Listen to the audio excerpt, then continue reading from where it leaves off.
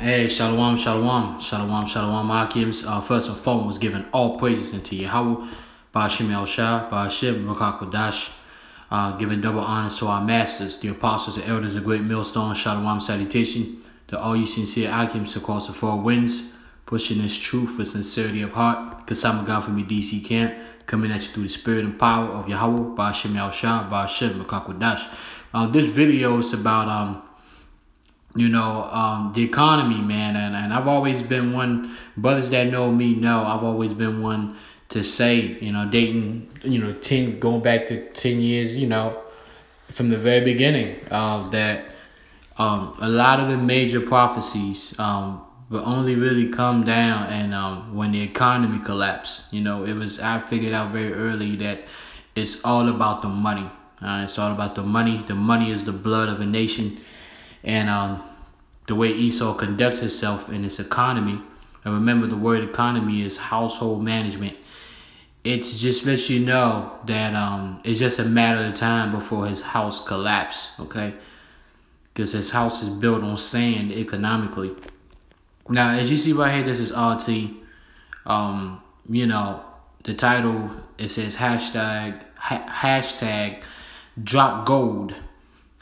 Peter Schiff responds. Now, of course, it's been going on, like there's been a hashtag going on online about dropping gold and replacing gold with Bitcoins. As you see right here, you have Max Keiser. This is the Max Keiser show on the Max Keiser report, which he's a well-known economics and former stockbroker who's really big on Bitcoins. He makes a lot of his money on Bitcoins. And then on the left, you have the one with the suit, and the gray hair, that's Peter Schiff. Now, I'm a big fan of Peter Schiff because now he's known for selling gold, and he pretty much bets on the collapse of the American economy. So he pretty much, the way he is, he believes that, which he knows, that the economy is going to collapse, so people are going to run towards gold, and the price of gold is going to skyrocket. So he's betting against America, and that's how he's going to strike rich. All right, so as they were going into this episode right here, they were pretty much going back and forth, and Max Keiser was talking about how the market is demanding for Bitcoins, but my man Peter Schiff was like, well, but Bitcoins is not real money. It's not. It's really substance just for transaction for now, but real money, real assets, money doesn't get the money that doesn't get the value is gold. And it's amazing that they were even having a discussion like that when both of them were stockbrokers. Now, it says right here, it says, in this episode of the Keiser Report, Max and Stacy discussed the end of recession. Well, that's the first part. There you go. The second part says, in the second half, Max interviews Peter Schiff about the hashtag Drop Gold campaign started by Barry Silbert as a way of marketing his cryptocurrency business. That's what it is. The man is just trying to market his cryptocurrency business. But if the economy collapsed, the Bitcoins cannot save your assets. Okay? When the economy collapsed, the only assets that will be acknowledged will still remain first and foremost gold and second silver, man. All right? You can't get it twisted. And we're going to find out, I'm going to show you in the scriptures, that that's the Heavenly Father who established that, man. He established the proper currency that must be used on this realm, okay? It says, Max also asked Peter what he got wrong about the aftermath of the financial crisis when he predicted an economy and markets that would be nowhere near the all-time high at which they are today. Well, because Peter Schiff has pretty much said that the American economy is going to collapse each and every year, and it hasn't happened yet. So therefore, people keep going at him like, well, what's up? You've been saying the economy is going to collapse, but it hasn't collapsed yet. Well, the reason why is because you're having a lot of wickedness going on in this economy. You have, something called, first of all, you got something called negative. But before we go into that, let's go with the currency, man. Let's go with the Heavenly Father, Yahweh Ba'ashim shall establish his currency. This is Genesis chapter 13. I'm going to start at 1. It says, and Abram, known as Abraham, Abram went up out of Egypt, he and his wife, and all that he had, meaning his substance, and Lot with him in the south.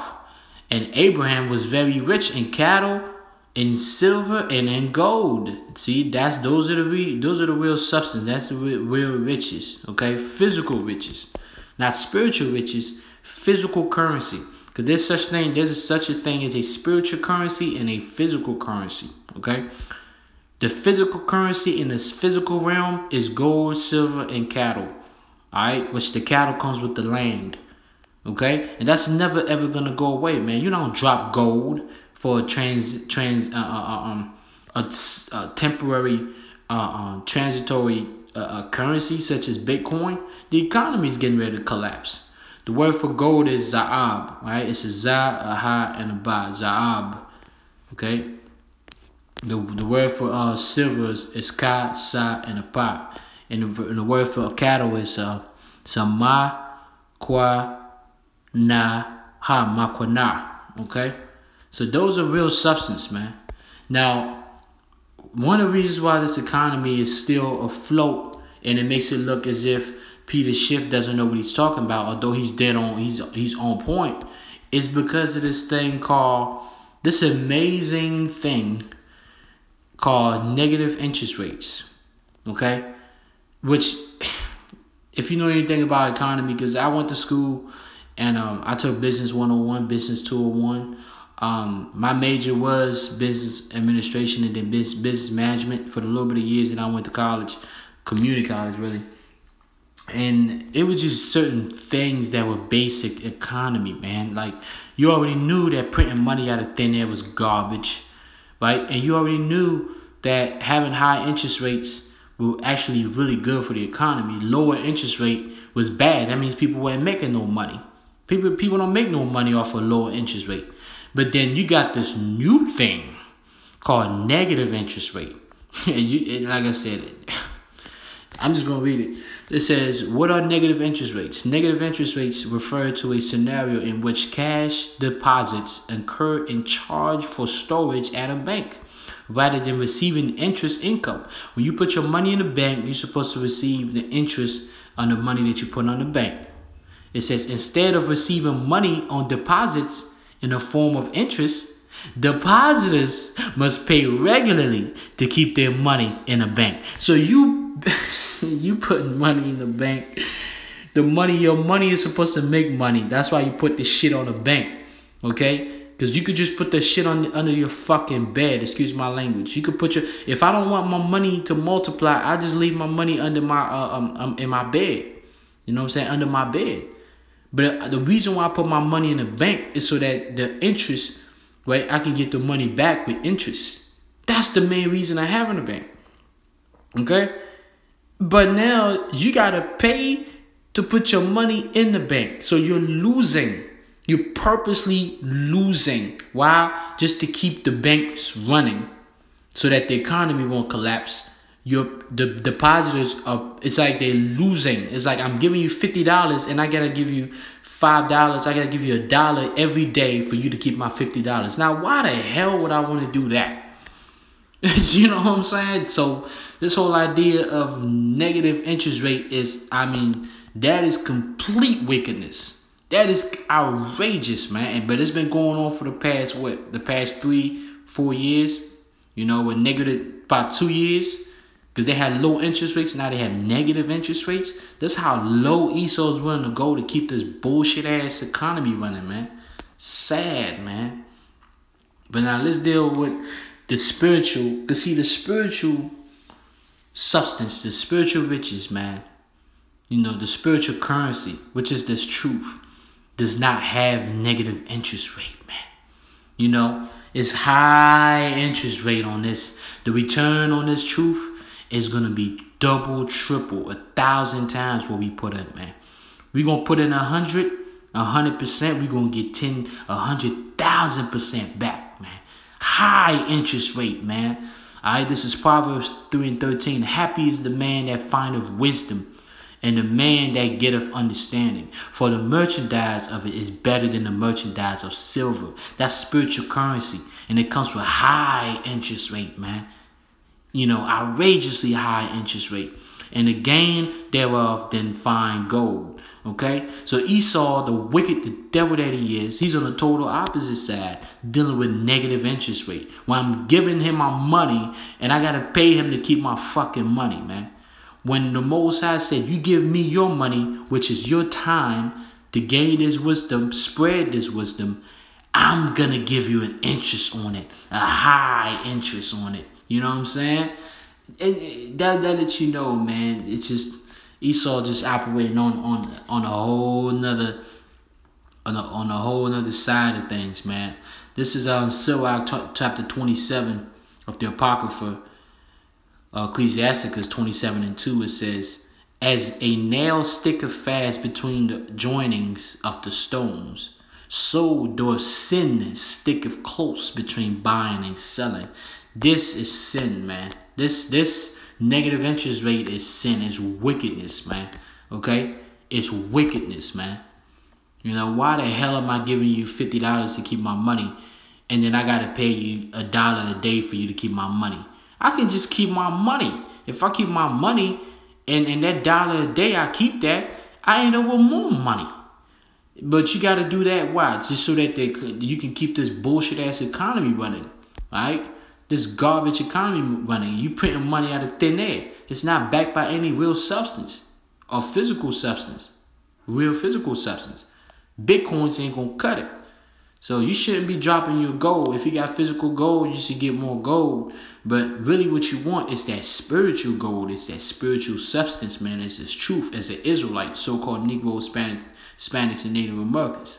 The elect, man, the hopeful elect. All we worried about really is that spiritual currency. Because that comes with high interest rates. Okay? The money you're going to get back on the other side is going to be crazy. Okay? So, this is Sirach chapter 10, verse 8. Because of unrighteous dealings, financial dealings, injuries and riches gotten by deceit, the kingdom is translated from one people to another. So really, the negative interest rate, man, is just a sign of, the demise of the economy, man. I mean, you went from having high interest rates when the economy was booming from the 50s, 60s, all the way down to all the way up to the early 2000s, to having low interest rates in 2007 when that crash came out, to now in 2019 you have negative interest rate. Esau, you out of here, man. You Edomites, you devils, you so-called white people, man. You're out of here. Your economy is trash. Your philosophy is trash. Your democracy is trash. Everything that you put your hand on turns into shit, okay? But us, listen, man, we got a kingdom coming, man. All the work we put in, all the sacrifices that we put in, brothers, man, listen. The Lord is going to give us spiritual currency 1,000 times more on a high interest. And then we also going to get physical currency, man. I'm going to finish with this, man. This is Revelation 21, okay, when it describes how the kingdom is going to be built, okay? Revelation 21 and 21, it says, "And the 12 gates were 12 pearls. Every several gate was of one pearl. And the street of the city was pure gold, as it were, transparent glass." So we're going to have so much gold. We're going to use gold to build the city. That's high interest rate, man. That's high interest rate, man. From Yahweh Hashem Shah, man. We're going to get 1,000 times what we putting in right now, man. Instead of being in Esau's kingdom when you got to give him money to keep your money. What kind of shit is that? Anyways, man. Hopefully you brothers was edified, man. Hey, hashtag drop gold. What the hell, man? Negative interest rate, garbage. Kal halal Yahweh Shemel Shah, double honors to our apostles, elders, a great millstone. Shalom to you, sincere elect, man. Shalom.